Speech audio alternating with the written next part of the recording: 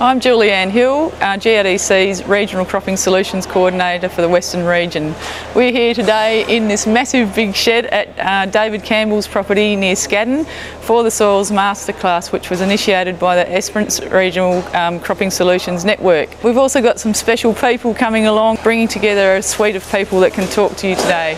We've also got Nigel Metz, who's coming in a minute, and he'll be talking about CTF and some of the results he got from the 2014 Regional Cropping Solutions program that was funded through Esperance Zone. The project was done in the Esperance region over 3 different sites, and essentially it was initiated by the local RCSN as a bit of feedback of one reason is to investigate that nitrogen efficiency dynamics, but also to continue the conversation about controlled traffic, and that's sort of an integration of the GRDC controlled traffic investment with the Department of Agriculture and Food Western Australia, so that the projects they're running in terms of helping farmers with uptake of CTF, as well as the subsoil constraints from DAFRA as well.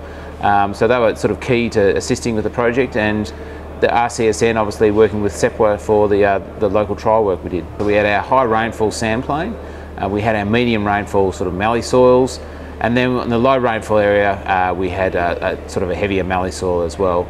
And essentially we went looking for a place in the paddock that we were pretty confident had never been driven on, so we were looking for a non-crop affecting obstacle. And what that ended up turning out to be was a power pole, because obviously things like bush or remnant vegetation affects the edge of the crop.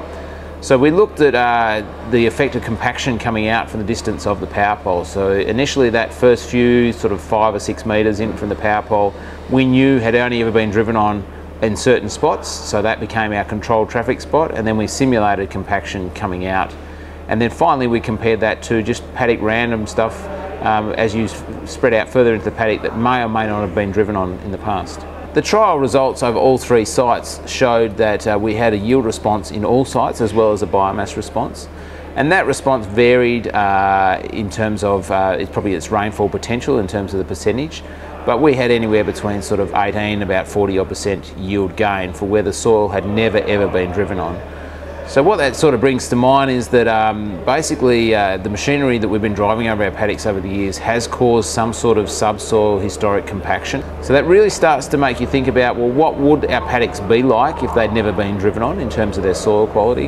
And also, how do we then stop driving on parts of the paddock, i.e. confine the traffic in a controlled manner going forward?